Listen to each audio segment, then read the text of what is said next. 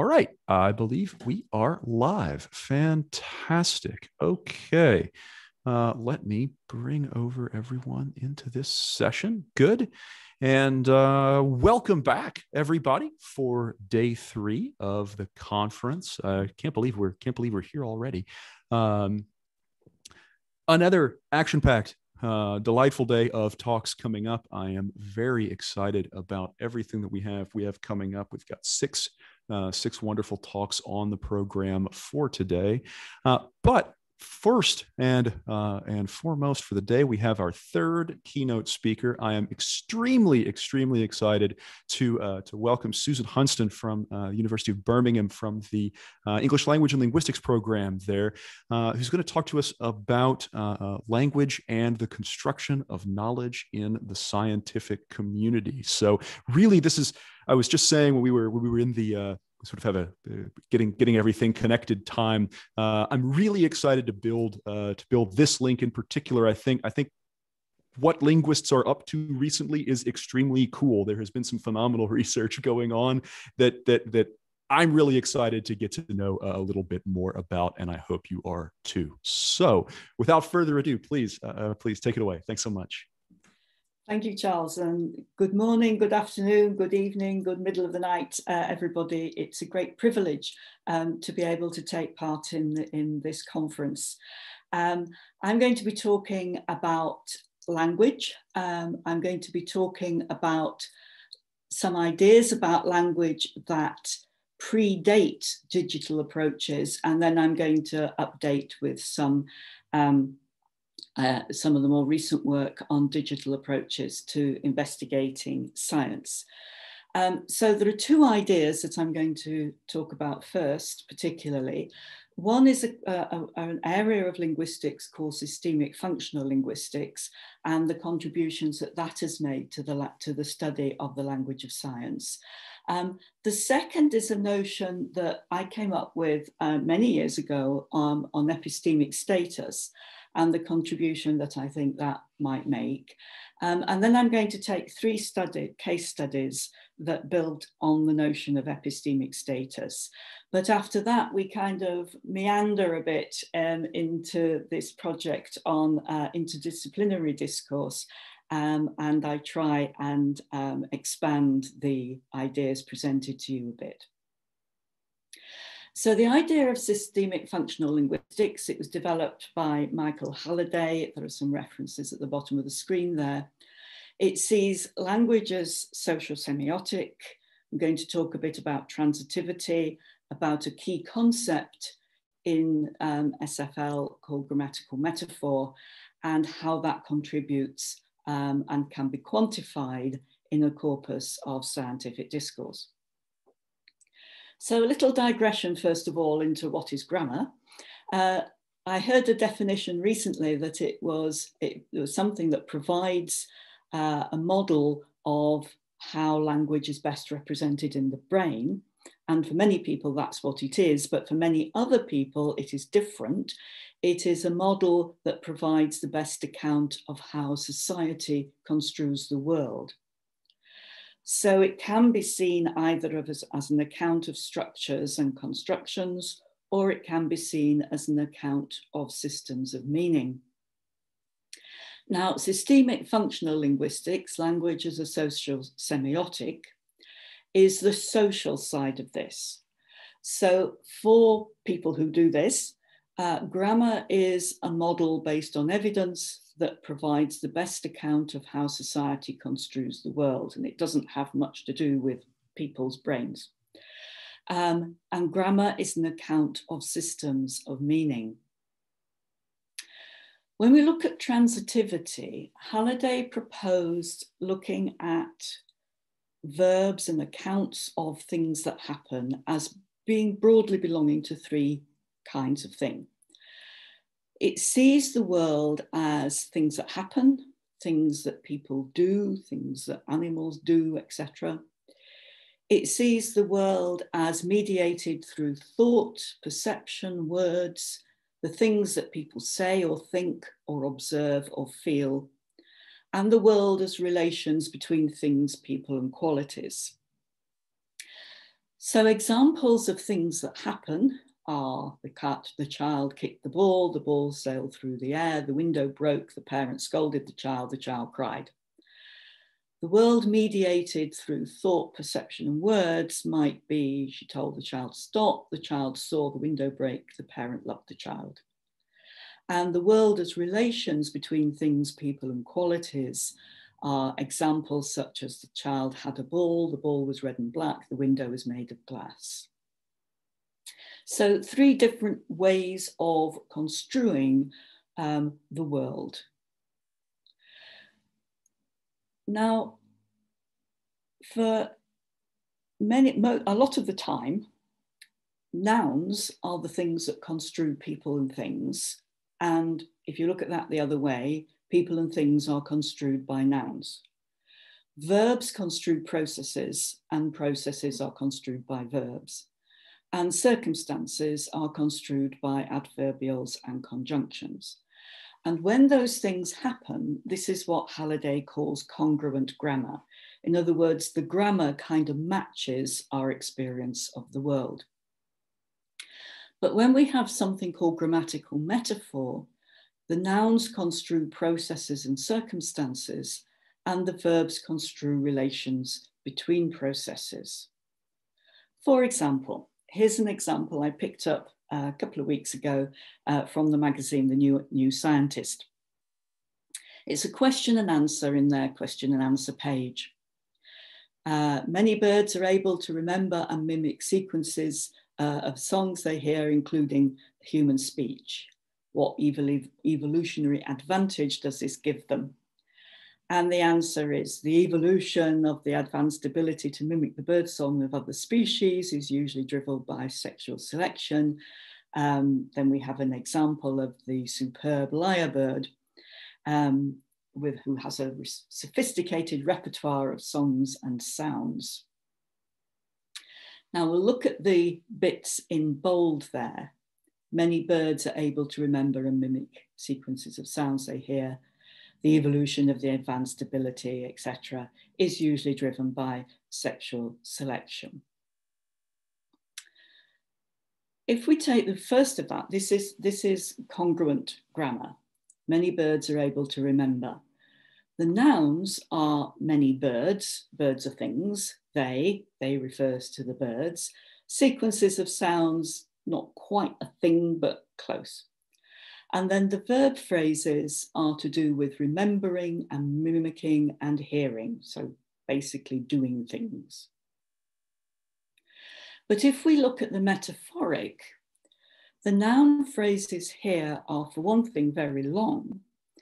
And the main noun is not a thing, but an abstraction. The evolution, something evolves. The ability, something is able to do something. Sexual selection, one animal selects another. Biological fitness, somebody is fit. So those nouns are coming from verbs or from adjectives. The exception of that is birdsong, which is the name of the thing. And then the verb phrases here are not about something doing something, but the relationship between ideas. So evolution is driven by sexual selection. Sexual selection causes evolution. That's the relationship between them. The ability signals greater biological fitness. It gives us the idea, it shows greater biological fitness. So it shows the relationship between the two things rather than somebody doing something. And one of the great things I find great fun to do is changing metaphoric to congruent or vice versa. So we have the advanced ability to mimic birdsong. If we make that more congruent, we would say some birds are able to mimic birdsong very well. The evolution of the advanced ability might be some birds have evolved so that they are able to mimic, etc.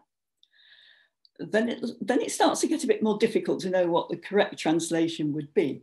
Sexual selection, I presume, is something like birds select the partners they want to mate with. So the evolution is driven by sexual selection becomes, because birds select mates, some birds have evolved so that they are able to mimic birdsong. And greater biological fitness, I guess, is something like some birds have more robust genes. But we're starting to move quite a long way from the original. But we could paraphrase the original metaphoric statement by putting together all those congruent bits. So it would be the evolution of the advanced ability becomes some birds are able to mimic birdsong very well, gives them the appearance of having better genes.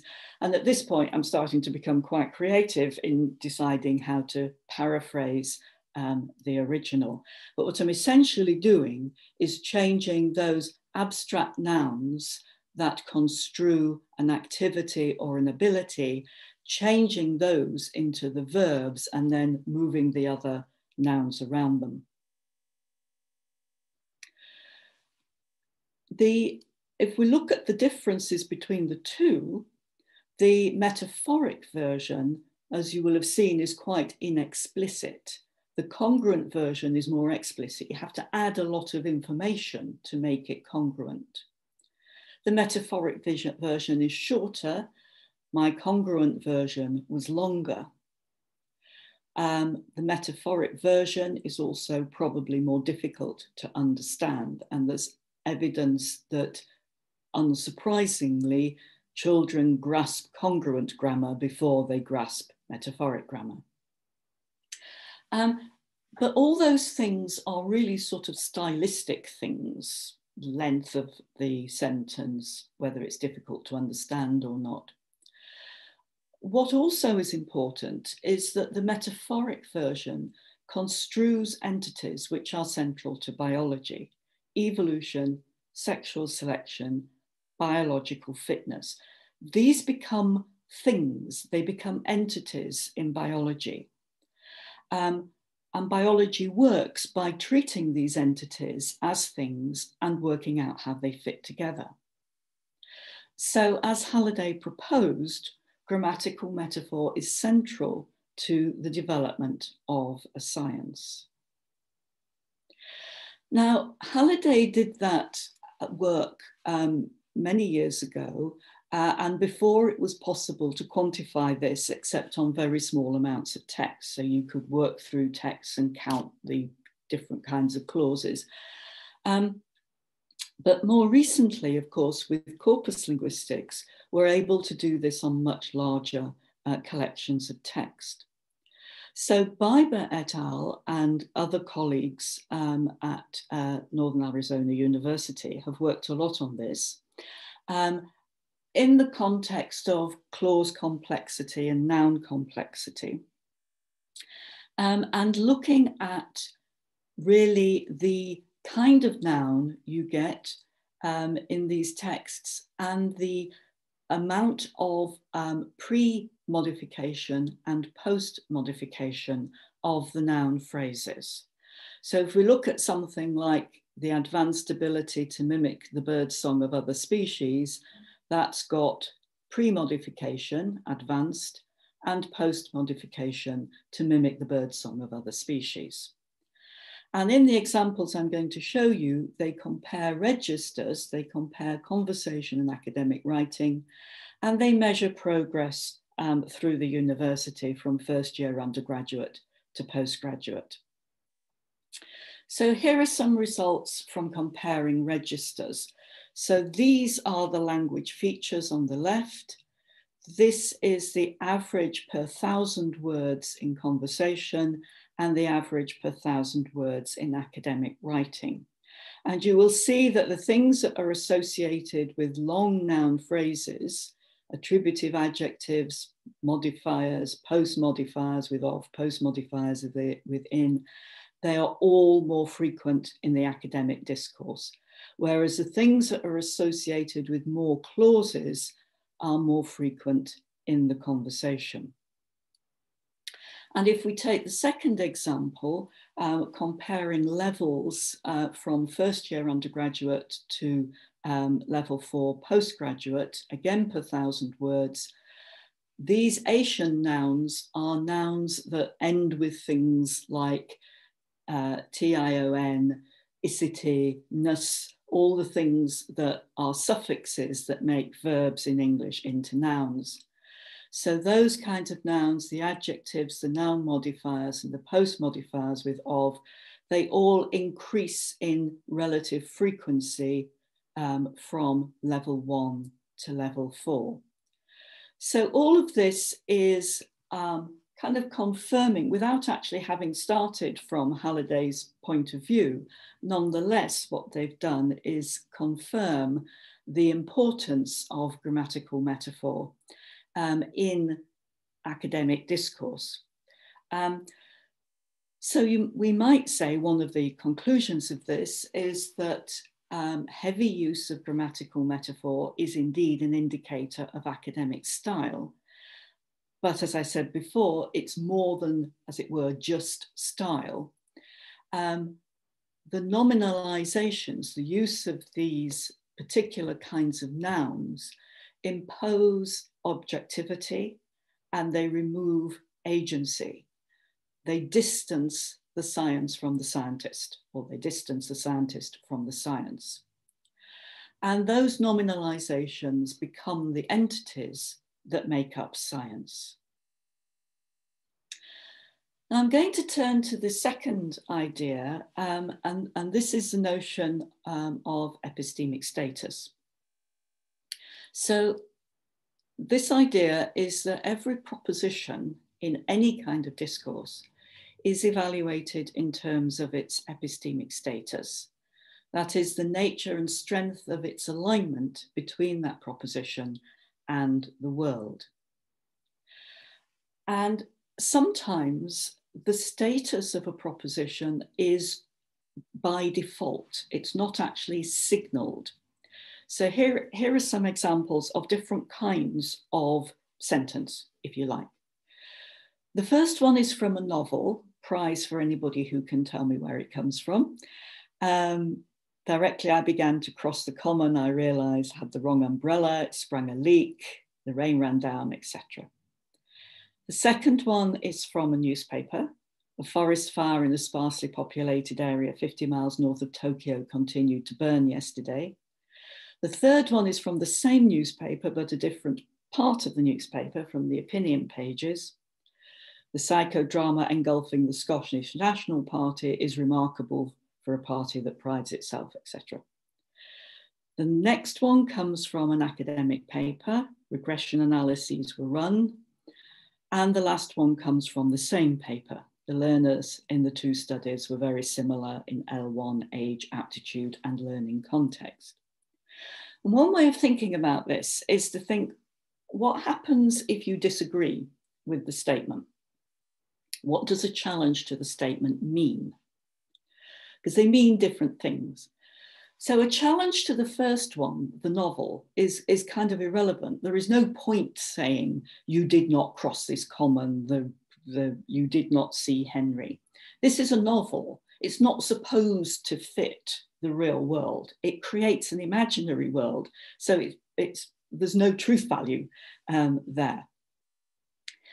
For the second one, if you wanted to say this is not true, it would essentially be you are lying. There is no forest fire 50 miles north of Tokyo. The next one, a challenge to that might be, that's your opinion, I don't agree. I don't agree there is a psychodrama engulfing the SNP, and I don't agree that it's remarkable. But it would be different from saying you're lying. It would be a disagreement. The next one, again, if you were to say this is not true, regression analyses were not run, the consequence would be a lie. But the final one, if you said, no, the two learners are not, the learners in the two studies are not similar in L1, age, aptitude, and so on, this would not be you're lying, this would be I disagree with your interpretation of the two cohorts of students. So they're very different. And one thing that struck me when I was working on this was how important epistemic status seems to be to people, just ordinary people. There's a couple of examples here. There was a nature program on British television which showed polar bear cubs in a den, and there was a tremendous furore in the newspapers because it turned out they weren't filmed in the wild, they were filmed in a zoo. And people, so there was a bit about what the epistemic status of the film was. And then I don't have time to go into this second example in great detail, but it was basically a book that was written about the experiences of a child in a concentration camp during the Second World War, and whether it was fictional based on true events, or whether it was things that had actually happened to the writer of the novel. And again, tremendous fuss caused by which of those it was. But I'm going to move on now, because where this becomes relevant in digitizing this, what I've just talked about, that epistemic status, can only be, it's a manual process to classify those instances. But here we start to get status being marked by words like show and idea and observation and implication and finding and likelihood. And these are the nouns, the verbs, the adjectives that mark status in English. And they can be put together to construct a web of knowledge.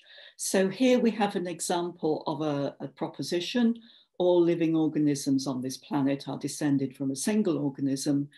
And this is labeled in 3 different ways: as suspicions, as evidence, and as fact in the adjective clear. And so we have a single sentence that tracks us through how this proposition was arrived at as being currently accepted.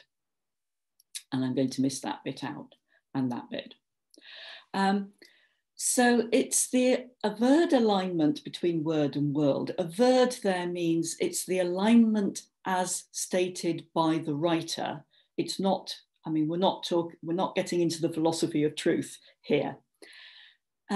When writers write, what status they confer is a matter of choice. So the choice to call something a suspicion or evidence or a fact is a matter of choice. It may be marked or unmarked, but it's always there. And that incidentally makes status different from other related concepts. And status entities are, again, the building blocks of science. So they're about the thing that science is, as well as expressing opinion and that kind of thing. And when this has been quantified, what is quantified is these markers of status, because you can't quantify on large amounts of data the default status, or at least I haven't found a way of doing it.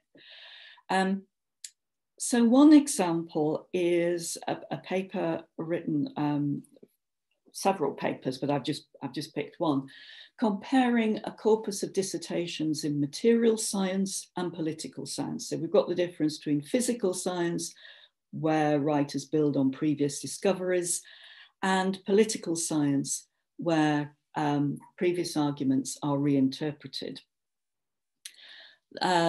Maggie Charles took the noun plus that clause pattern, so words like argument, conclusion, discovery, evidence, that are followed by that clauses, the argument that, the conclusion that, the discovery that, and so on.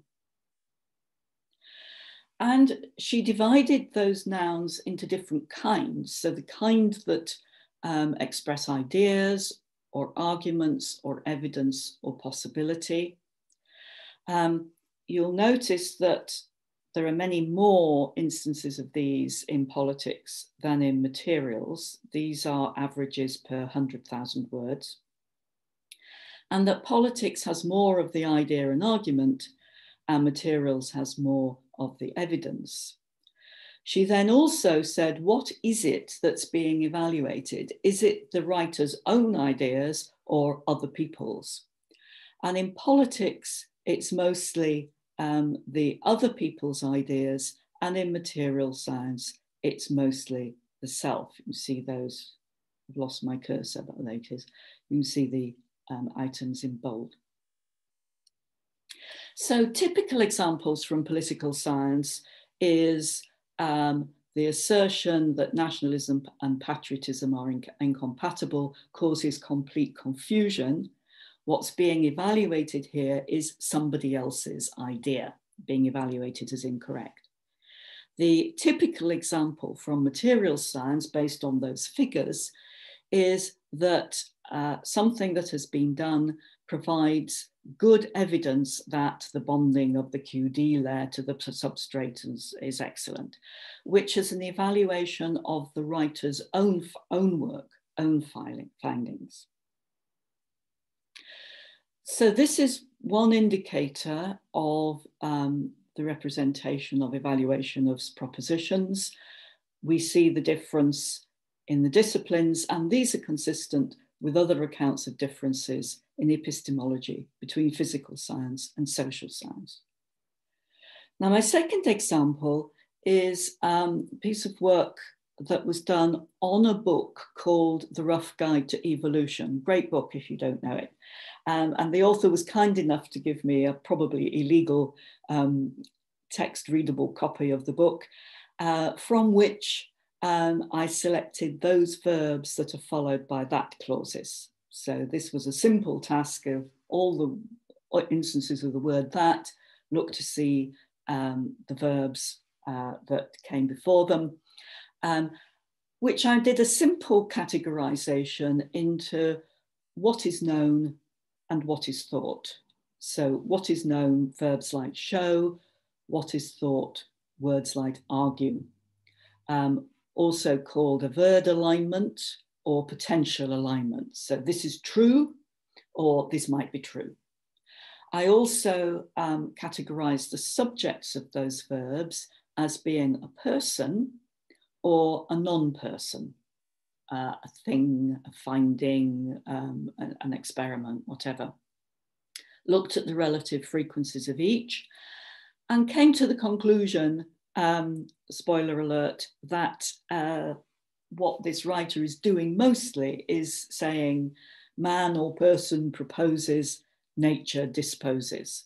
People come up with ideas, nature tells them whether the ideas are right or not.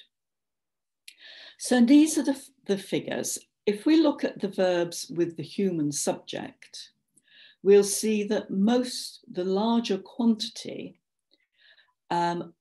indicate potential alignment. Whereas if we look at the non-human subjects, the greater quantity is averred alignment, not potential. And if we look at individual verbs where you can have either one as subject, so you can either have Darwin showed, or you can have Darwin's experiments showed, then where the verb is averred alignment, it's more likely to be a non-human subject. Where the verb is potential alignment, suggest and assume, it's more likely to be a human subject. So looked at both ways, you get the same result. So again, what does this mean in terms of the typical? Well, if you have human subject and potential alignment verb, you get something like Hutton was amongst the first to suggest the earth is much older than biblical accounts allow. And if you get a non-human subject and a averred alignment verb, you get either something like these findings show the Rift Valley did not represent a barrier, or fossils show the Rift Valley did not present a barrier to chimpanzee occupation. And this is, so this pattern of person suggests, findings show, is repeated, as the figures tell us, this is repeated throughout the book and gives us, although it's a popular book, it does follow what you might call a standard scientific view of how things are done in ascribing the construction of facts to human ideas and then objective, non-personal subject evidence. Now, the third example is my longest example, and it's the most recent. And it comes from a project carried out on interdisciplinary discourse by a team led by Paul Thompson at the University of Birmingham. And I've put at the bottom a reference to a book that Paul and I published last year with Routledge. And I've also put a little reference there to Sketch Engine, which is the corpus environment where we did a lot of the studies for this, in case I forget to mention them again, because they helped us enormously to do this study. We built a corpus with the cooperation of Elsevier publishers, and we used journals that were published by Elsevier on the general topic of environment. We had what we called the B11 corpus, which was 11 journals from, sorry, that's not quite true, but never mind, almost true, from 2000 to 2010. We also had the B4 corpus, which was 4 of those same journals from 2000 to 2010. And we focused particularly on one journal called Global Environmental Change, and we had access to that from 1990 to 2010. So Global Environmental Change is one of those 11, which is why I said that's not quite true. These were the people who were working on the project. And I'm going to go in a little bit more detail now about the B4 corpus.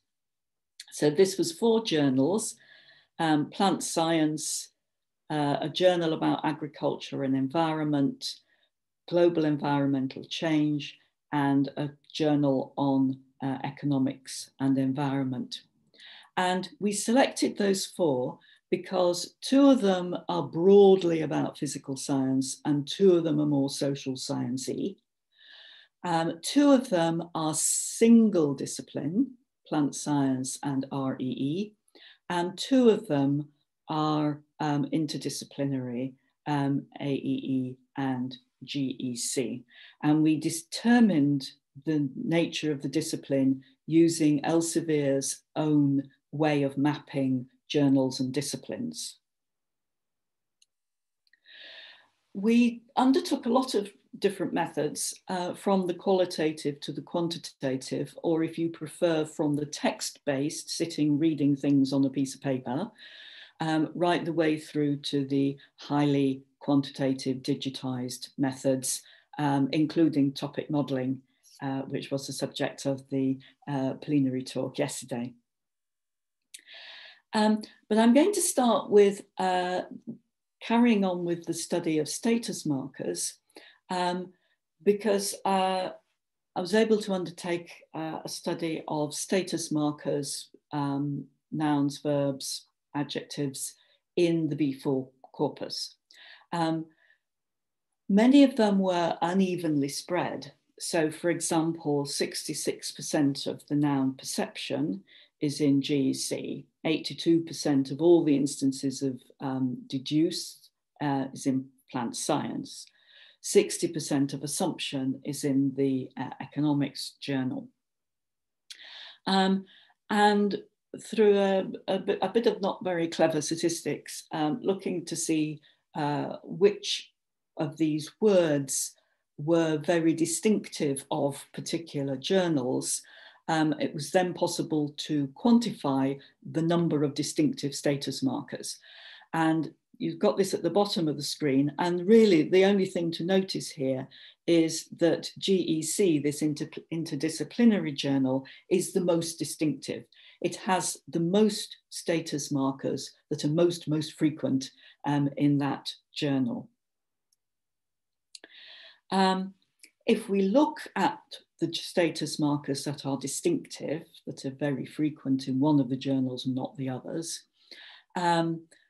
the physical science journal, Plant Science, its markers relate to the empirical research process, things like analysis, confirm, determine, hypothesize, indicate, observe. In the economics journal, you've got distinctive markers relating to the mathematical research process, assumption, belief, conclude, etc. AEE, the agriculture journal, actually doesn't have many distinctive markers, but they seem to relate to judgments about the future, recommendation, estimate, prediction, and so on. And GEC, the most distinctive one, has markers related to research theories. So not so much, in that case, not so much processes, but theories, ideas, notion, theory.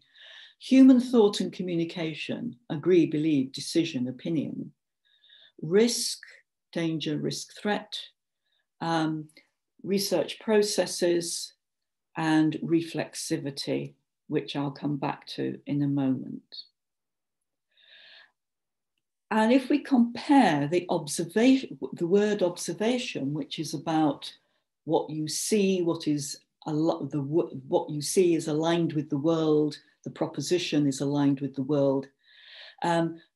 This is more common than the word argument in 3 of the journals, but the word argument, which is I am constructing something, I'm not looking at something, I'm explaining, interpreting, theorizing about something, that is more frequent proportionally in our social sciencey interdisciplinary journal.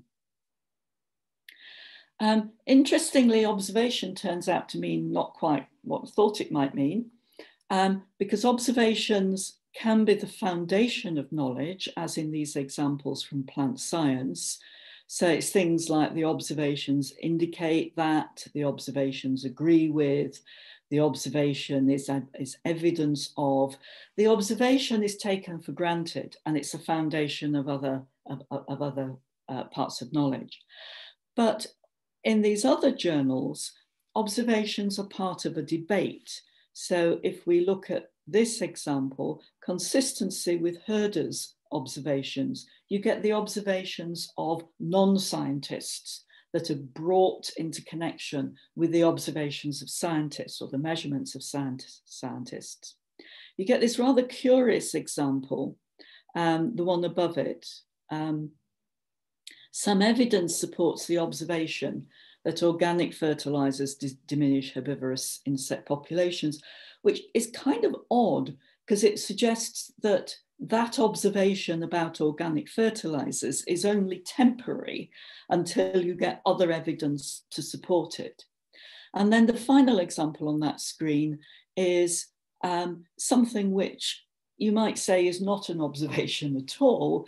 The fragmented nature of social science research is an opinion, really, but it's been labeled here an observation, which gives it a higher epistemic status.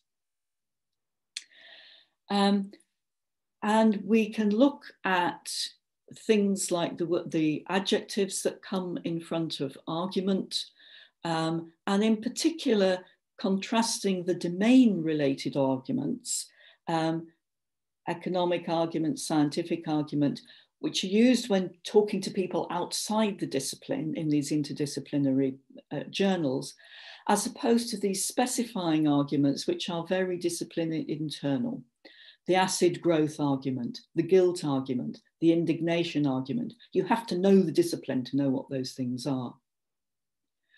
And one interesting contrast between the 2 interdisciplinary journals is that if you take something like scientific arguments, the agriculture journal, the sciencey one, usually takes science at face value.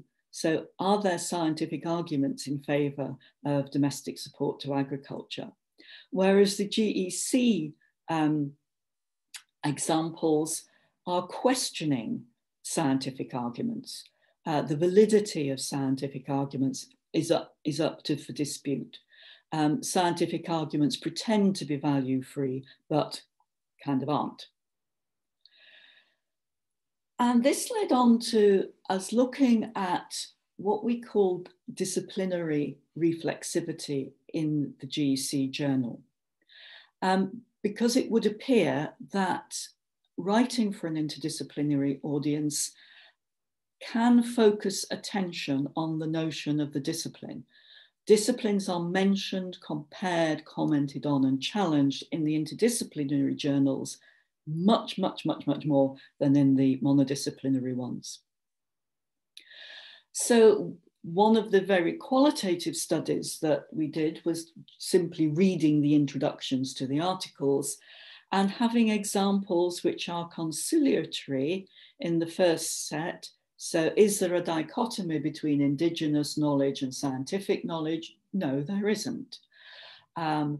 We who do social science should be cautious in moving too far from the philosophy and structured experimental approaches that characterize science. Or they can be, these introductions can be antagonistic. Something cannot be adequately understood relying on science alone. Positive science, which pretends to maintain the position, we're back to this notion of science not really being as objective as it pretends to be. And if we look at just those words, science and scientific, you will see here how vastly more frequent they are in the GEC journal than in any of the others. So a science journal like Plant Science, PS here, doesn't talk about science or scientific very much at all. Sorry, those figures are per million words, those averages. And we can follow that up. But I'm going to turn now to topic modeling, which we also tried out, not really a standard procedure in our field, but we decided to do it. And I don't have to tell you what it is because the excellent paper yesterday by Christophe Malater gave you all the detail that you need to know. I'll just add though, that something that we did was a bit different, is we had a much reduced stop list. So we didn't try and exclude all grammatical words because we believe that grammatical words are useful contributors to topics. We worked with 50 topics and I was interested to hear that Christophe also, it was trial and error. You know, we looked at 10, 20, 30, all the way up to 100 and we settled on 50. But the most important thing we did differently was that instead of working on whole texts, we split everything up, split all our files up into text chunks of about 300 words and then to the next end of the paragraph. So you're talking about 2 or 3 paragraphs, not whole papers. Our results was we found topics that occurred in particular places in the paper, and we could do this because of our method. We looked at topic change over time. One thing that I think was particularly interesting, although I'm not going to talk about it today, is there were papers that had a lot of a particular topic in them, and other papers that had a broad spread of topics. So this seemed to relate to the notion of being, you know, the single focus paper or the broad discussion paper. And we had to try and classify what kinds of topics we were coming across. So these were some of the topics that we had. And you see, we said, well, some of them to do with the natural world, some of them to do with people, some of them to do with political things. And you'll see here how the reduced stop list introduces some grammatical words here. And then really quite odd things like more than, less, not, greater, which we said were actually part of the research process. So this is the part of the paper that brings together the empirical research. Again, just some examples of topics that we found from GEC, from global environmental change. And one interesting thing that we could see was that the same words or the same kinds of words occurring in more than one topic. And so indicating how when they were in different papers, they gave you a different sense of what that thing is about. So I've said that extremely incoherently. This is part of the problem with this topic modelling, that these topics are not actual things, and you have to kind of interpret what a great long list of words actually means. So agriculture can occur in the context of crop production, soil, food, yield, increase, fertility, use, plant, which is a sort of industrial agriculture, I guess, or agriculture as part of the human activity of farming, raising cattle, livestock, pasture, etc. And then right down to what you might call the local or household level with this topic here, where it's, so you feel you're going from the more industrial to the more personal, household-based view of agriculture. So there isn't a single topic that is agriculture, but there are these nuanced topics. And another thing that was very apparent was that a lot of the topics had human involvement in natural entities. So the topic that had the word river in it also had irrigate and irrigation. Forest had conservation. Sea had flood and impact. So the way that these entities are being construed in the papers are in relation to human involvement. And then there was a predominance of risk and mitigation. So again, a lot of topics which included a natural thing like water and stress, environment and problem, see and protect and loss. So risk and mitigation in relation to natural entities. And we had topics that, coming back to the notion of discipline reflexivity, that included knowledge in their list of words. This is just an example of how we showed topics that changed in frequency over time. So this set of topics was very prominent in 91 to 95 with planning and agenda at the top. But here we're having to give a single name to a topic, which is in a sense a bit,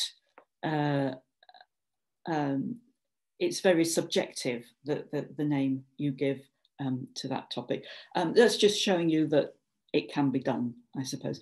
Incidentally, you'll see here that we've got these things that we call topicy topics, and then these other things. And the other things are to do with research processes, whereas topicy topics are to do with the content, the thing they're actually talking about. Now, I want to now diverge really from what I said I was going to talk about, because I did just want to introduce this other thing that we used in that project, just because it is a common digital procedure to carry out, and I thought it might be of interest to the participants in the conference. And it's the use of something called multidimensional analysis, developed again by Biber, the same Biber as I mentioned before, first in 1988, but then in many publications since. The way this works is that a corpus is tagged using features of grammar and lexis, and the corpus will consist of different registers. Factor analysis is then used to cluster those features, positive and negative in each factor, and the factors are interpreted semantically or stylistically, and they're given names which are dimensions. And then the registers in the corpus are compared along each of the dimensions. And what Biber showed was that if you look at two things like conversation and academic discourse, as we saw before, they will differ from each other more or less depending on which dimension you take. So that's the way that Biber did it. We did it a little bit differently because when we looked at a particular journal, we didn't have ready divisions within that journal. So if you've got a corpus that's made up of different registers, you obviously compare one register with another. Our corpus was made up of different journals, and one of the things we did was to compare the journals with each other, obviously. But then we also wanted to see if we could, from the bottom up, derive groups of papers from within a single journal, rather than start off by saying, we're going to divide the papers in this journal into different groups to start with. So we did that by obtaining the dimension profile for each paper. And then we clustered the papers based on the dimension profiles, and we got what we called constellations, because we were running out of vocabulary at this point. So this is just to give you an idea of this. These are the features that the corpus is tagged with. This comes from Biber's tag set, and in fact, he helped us to do that. Well, he helped us to do it. He did it. He tagged our corpus for us using his own tagger. And you'll see it's an eclectic set of features that include some grammatical things, some grammatical things and some other things. So you've got, for example, verb, the uninflected verb, you've got the word the, but you've also got semantic categories like activity verbs. You've got first person pronoun, which is very clear, but things like cognitive nouns. So this was one of our dimensions. So these things are brought together by the factor analysis. And then you have to interpret what that means. We did that partly by looking at the list, but also by reading the papers that had high loadings, positive or negative loadings. And the interpretation we came to was that this dimension is at the positive end system-oriented and at the negative end action-oriented. So the high-scoring papers are not about action, they are about descriptions of systems, models, abstract concepts. And low-scoring papers are oriented towards actions, what people did at particular times. Here's an example from a higher scoring paper, and the features that are in that list are in blue here, the abstract nouns, the determiners, and the other things there. And if you just glance at that, you can see that it's an abstract paragraph. This is a lower scoring paper, so it has some high scoring features, some of the high loaded features, in blue, and some of the negatively loaded features in red. And this is about somebody doing something, essentially. The constellations, we ended up with 6 constellations. And you can see here it's the statistical outcome of the analysis on each dimensions. So cluster 1, for example, has 118 papers in it, and the average for the paper along each of the dimensions, 1, 2, 3, 4, 5, 6, are shown there in those boxes and whiskers presentation. And then again, your job is to look at those and think, well, what does it all mean? And this is what we thought it all meant. That constellation 1 are papers to do with quantification and measuring, constellation 2 to do with governance and management, and so on through our 6 constellations. There was divergence between constellations. So the ones that diverged most were 1 and 5. So constellation 1 has a focus on the physical. Argumentation is implicit. It talks about specific sites of human environment interaction, and there is quantified data about changes in the environment. Constellation 5 focuses on the abstract. The argumentation is explicit. It gives you human perspectives on the environment and social perspectives on physical science. So within this interdisciplinary journal, we can identify these sets of papers that take this different perspective on the topic of environment. We've done it through calculating the co-occurrence of the features. So this is an example from Constellation 1, and it's about things that happen in particular places. And this is from an example from Constellation 5, which is about the personal and about human beings reacting with the environment. So our constellations were partly about style, but they were also about content. What are these papers about? We could then do other corpus searches and calculations, looking, for example, at the collocates of the word environment. So we looked at minus to +3 collocates of environment in Sketch Engine, and in Constellation 1, there's obviously quite a long list, but in red, you can see the collocates that are about the natural world, features of the natural world, the environment. Constellation 5 has some of those, and it also has some other things that are the same, like departments and DEFRA and things like that. But also in green has these words that are about the human reaction to the environment, human interaction with the environment, protecting, having a campaign, care, protect, responsibility, and so on. So that is what I have been talking about. I've talked about the way that language studies tell us about style. They tell us about the distinctive features of a particular kind of writing, the relative frequency of particular linguistic features. And these stylistic features are essential to the maintenance of communities of practice in science, as people like Hyland have said.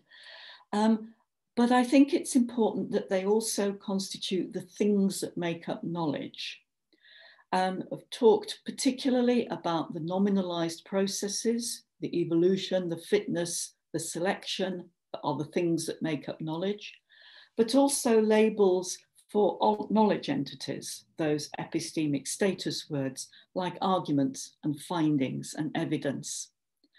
I talked a bit about how ideas that came up before digital methods were widely used have continued to be tested out and quantified digitally, but also how we've been able to use data-driven and quantitative methods to come up with new ideas as well.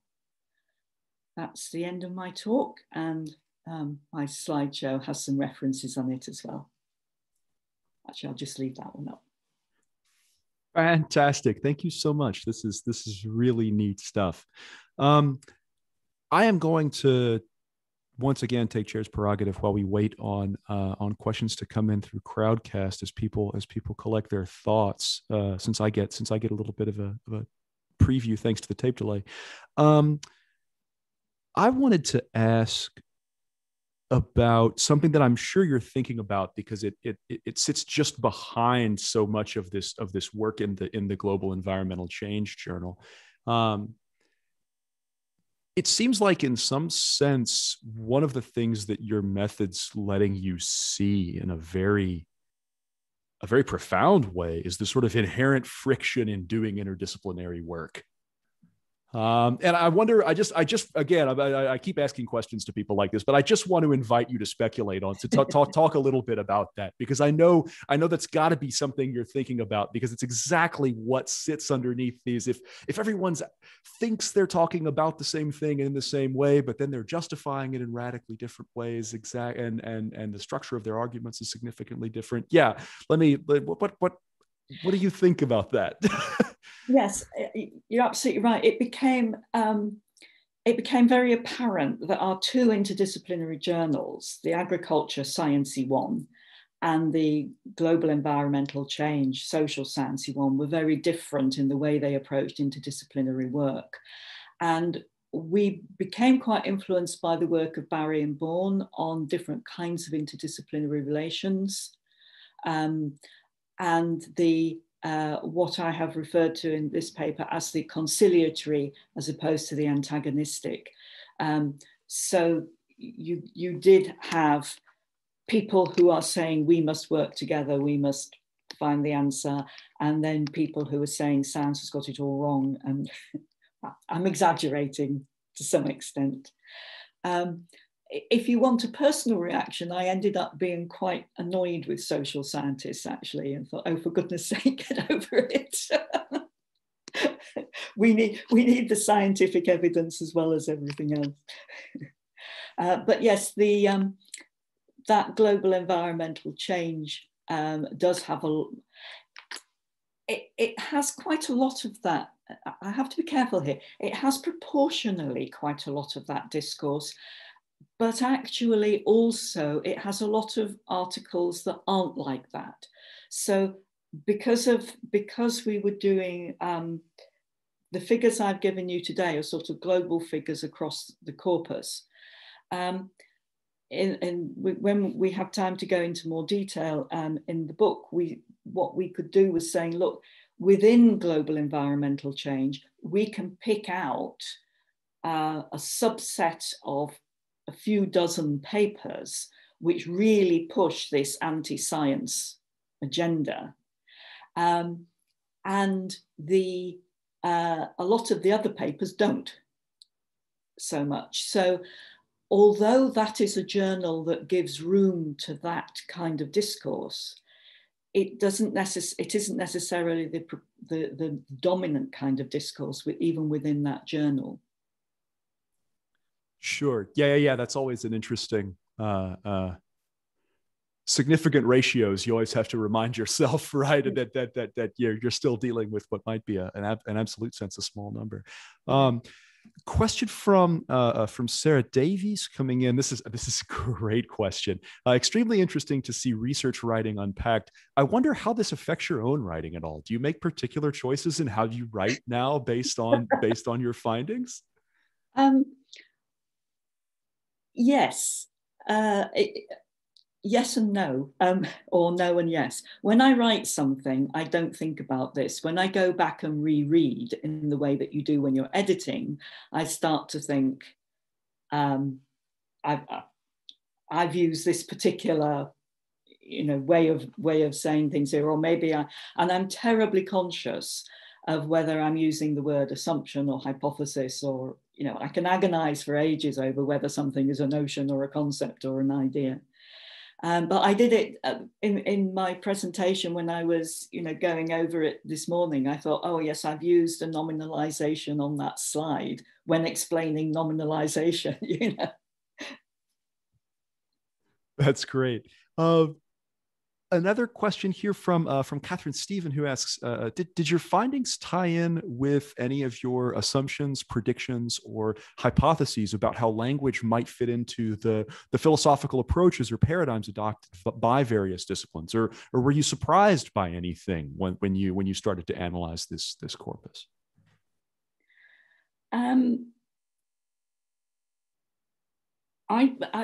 I know very little about philosophy of science, I have to say. And okay, let me answer that question in two ways. When I started to work on the language of science, which was, I have to say, a very long time ago, probably before large parts of the audience were born, it was assumed that scientific language was entirely objective and had no subjectivity in it. And that whereas science might have subjectivity, because it was the days of Gilbert and Mulcahy investigating discourses in science, contingent and empiricist discourse, it was assumed that when things got to publication, they no longer had any subjectivity in them. And my work was about saying, even this language that looks very objective is actually full of evaluation. So that epistemic status is an evaluation of status. So when you say so-and-so argues that, you are evaluating the proposition as being only somebody's argument and not the truth. I mean, it sounds obvious, but it wasn't so obvious at the time. So I think that was kind of a surprise. But on the other hand, you could say, well, that evaluation is expressed in a way that is consistent with what people say about scientific discourse, which is that it prioritizes the objective. So it's kind of the objectifization of the subjective, if you like. When you come to work which compares disciplines, I would say that on the whole, what you find is what you expect. So if the work that Maggie Charles did on materials science and political science, if you start from the position that materials science is going to be people do experiments and then other people do the next set of experiments built on the first set of experiments, and we all go in a direct straight line towards the truth, you know. Whereas political science is going to be, oh, that person said this and I'm going to reinterpret it and I'm going to disagree with it, and that's how social science moves forward. What she found was exactly that. And so in a sense, it wasn't a surprise. What she did, of course, was to specify exactly how that happens, putting together each individual material scientists and political scientists and adding them all together. This is how it works. When we came to the interdisciplinary study, we were really batting in the dark. We had no idea what we were going to find, or indeed how we were going to find it. So most of what we wrote about it was actually, how do we adapt methodologies to go into this new thing. But I think it's always, it is both disheartening and heartening to find that other people have said the same thing. So when you find what you think is wonderful, and then you discover that some philosopher of science has already said this, but they've said it in a general way, and what you're doing is saying, yes, and this is how, when people sit there putting pen to paper or fingertip to keys, this is the mechanism by which what you've observed happens. Sorry, I don't know if that answers the question. I seem to have gone on for a long time. No, that's really nice. Thanks. Next question coming in. Yes, a question from Christophe Malter, who asks, who says, "Thanks so much for the talk. I was very interested in the markers of epistemic status that you mentioned in the middle of your talk. Did you identify and quantify them by close reading or through text mining methods? Also, did you develop up front a list of such markers that you specifically searched for?" So he says, in a work in progress, we started developing a list of those kinds of markers, but it looks like we're maybe reinventing the wheel. Well, because when the markers are nouns or verbs or adjectives, they are always, I say with inverted commas, because you always have to have inverted commas around always, don't you? They are predominantly words which can be followed by that clauses, what I call those as positive that clauses. So things like it shows that, the idea that, it is clear that, all of those words are followed by that clauses.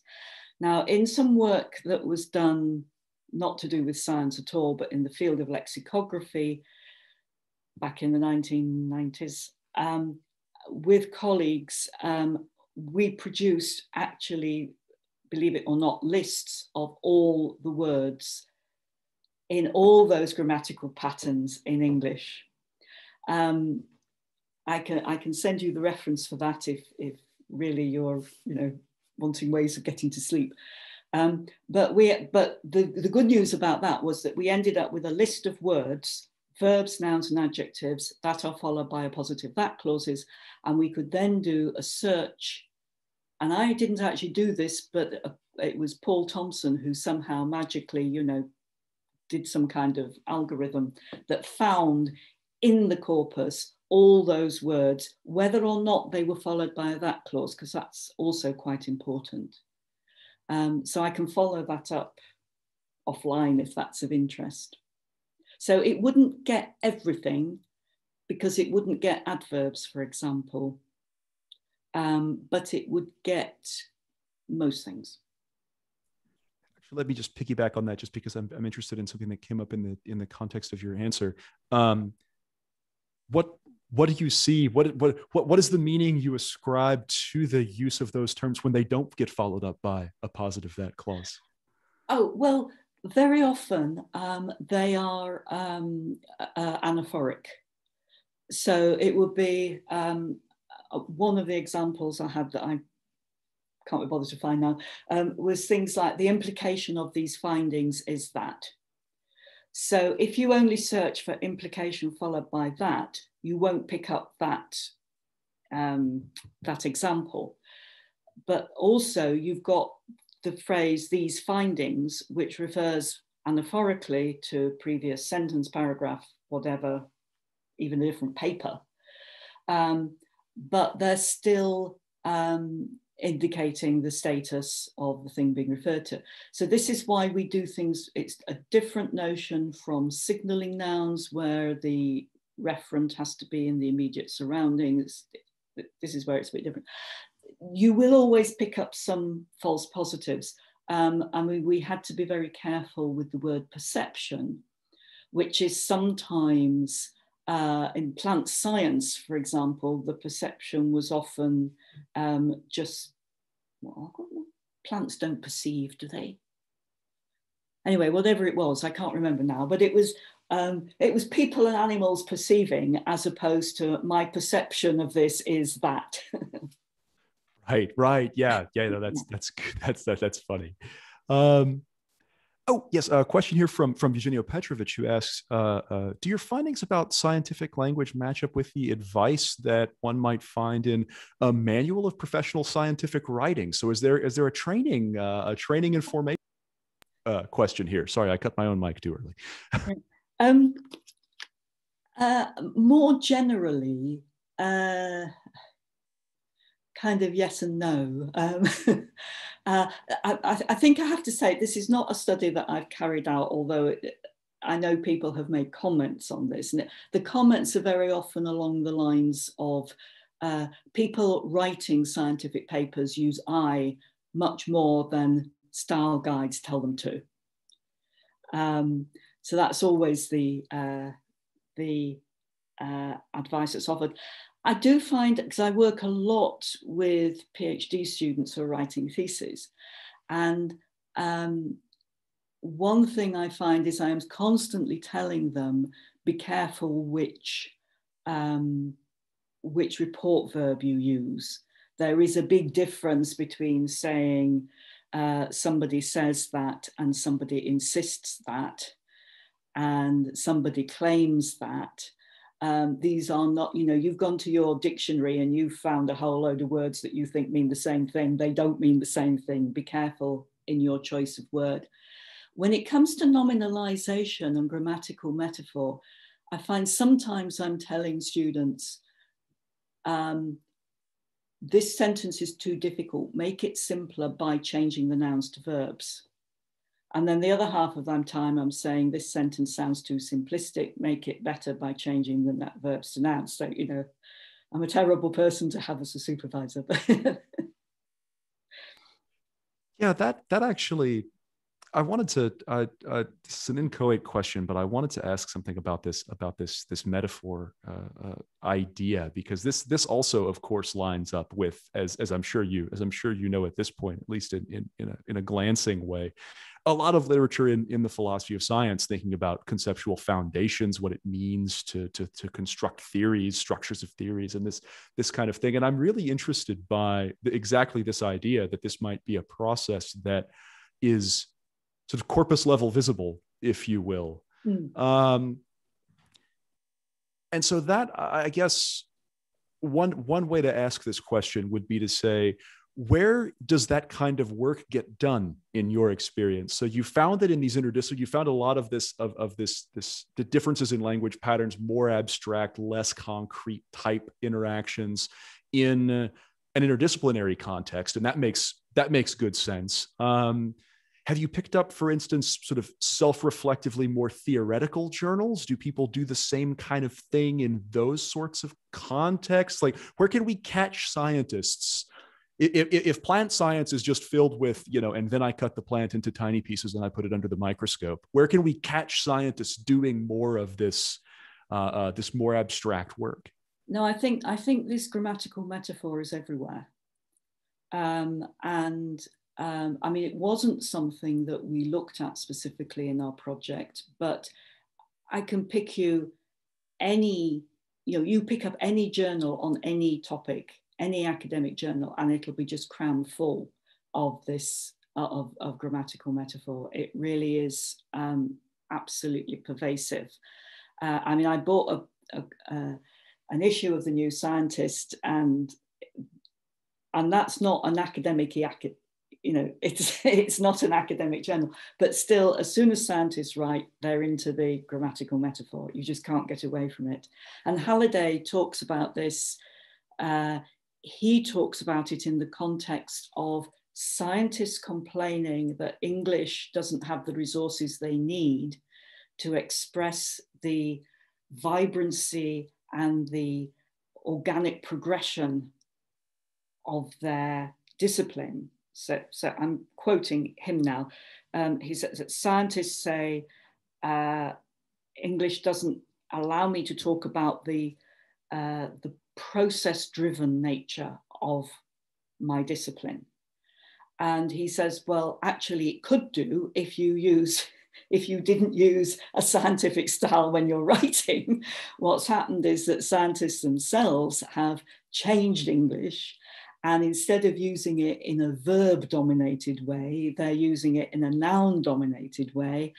And he uses the metaphor of crystalline versus choreographic style. He actually also uses two Greek words, Attic and Doric, but I can never remember which one is which, so I don't use those. The crystalline is where everything is very static, and that's where you go noun, noun, noun. And the choreographic is when it goes verb, verb, verb, and you've got more clauses and shorter noun phrases. But it's worth reading Halliday on that, because he says what I've said, but a lot better. That's really interesting. Yeah, I'll definitely pick that up. Good question from coming in from Christophe Malater, who asks, which is let me. I'm even going to broaden his question a little bit, and then I'll ask it exactly as he wrote it. But let me start by asking: so, just have you applied this kind of analysis as well to humanities research,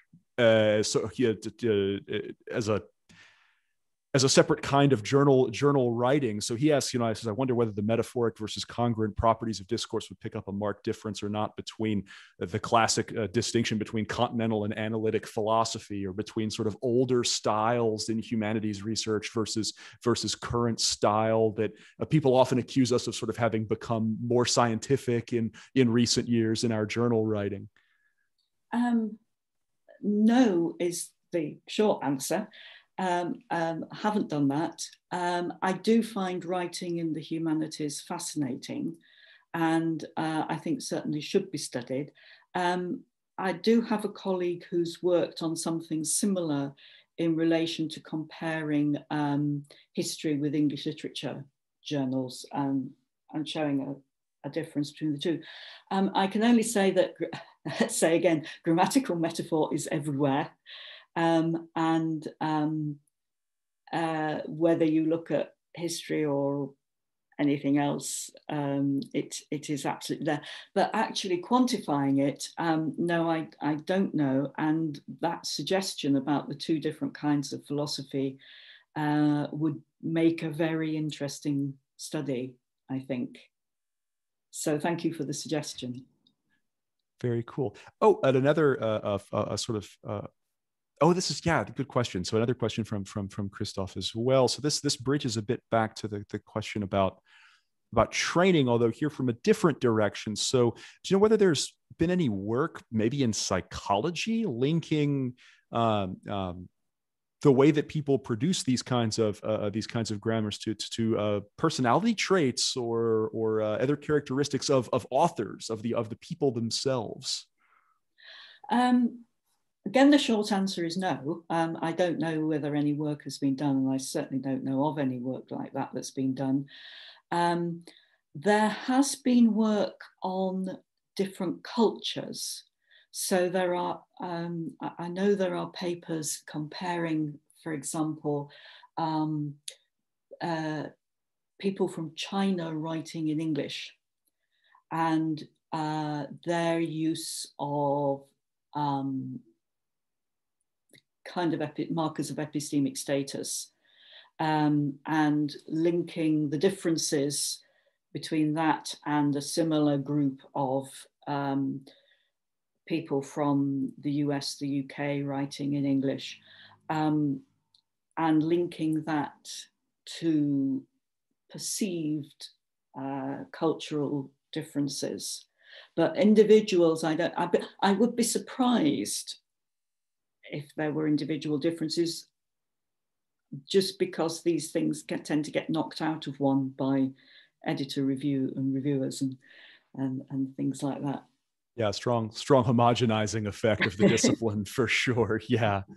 A question from Beckett Sterner, who asks, so I'm curious how the rise of big databases like WordNet, which get used heavily in computer science, can interact with more fine-grained studies of terminology and linguistic patterns. So have you seen good examples of how expert analysis can augment or improve some of these more big data-based lexical knowledge resources? I think there's been a little bit on improving WordNet by including phrases, because one of the things that comes out of the kind of work that's been done in corpus linguistics is the importance of phrases rather than words. That meanings belong to phrases and not to words. So there's been that influence. I think, but sometimes the view is that WordNet starts from the wrong, I wouldn't start from here, therefore I'm not going to improve it, kind of thing. Yeah, that's that's always a risk. Let's see. Let me see if there are any other questions coming in over the chat at the moment. I don't see any, so I will. Will I self-indulge again? I probably shouldn't. I'll stall instead. Okay, I'll be self-indulgent one more time. So that actually this connects a little bit to something that was just being mentioned. I wonder to what extent you think so how much of this these changes in patterns in epistemic status markers. I guess what I'm trying to grasp my way towards is a question about causation. That is to say, so what exactly is it giving rise to the difference? That is to say, is it that the scientists themselves genuinely have something that they want to express, that they're really trying to, this is what they actually believe is it's the epistemic attitude that they really have toward the proposition in their head? Is it more sort of, discipline membership signaling? Is it really being pushed in by editors or even copy editors in the journal publication process? Do you have any sense for sort of how to the publication process is long and complex and thorny, and I wonder if you have any sense about breaking it down into its smaller parts? I think to know that for certain, you'd have to do a study of drafting and redrafting. And I've seen that done. A colleague of mine did that on master's dissertations, and what happened as students rewrote their draft after draft of their master's dissertation. And there were obviously all sorts of changes. This was one of them, that they changed the way that they expressed their attitude towards the propositions that they were writing. But I don't know of any study that's been done broader scale on that. It would be interesting. I like to believe that people express it because that's what they think, because that's what they mean. So choosing to say, somebody shows that, means that you are aligning yourself with that view. You can't say so-and-so shows that and they're wrong. It's got to be they show that and therefore they are right. It's like saying, as Darwin says, you can't then disagree with Darwin. So I like to think that people are in control of what they're doing and that they don't change that because some editor has told them. The exception to that, of course, is this is an international process. And I was talking to a writer who had quoted me and said, Hunston claims that. And I said, oh, so you mean I'm wrong then? And they said, well, no, I just meant, it just meant argues that. So these things are always, these meanings are not as fixed as sometimes we pretend they are.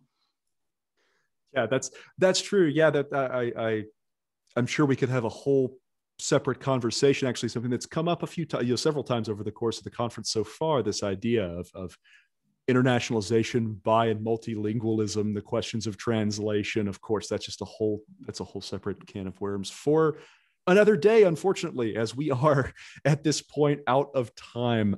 Thank you so much. This was really fantastic. I really very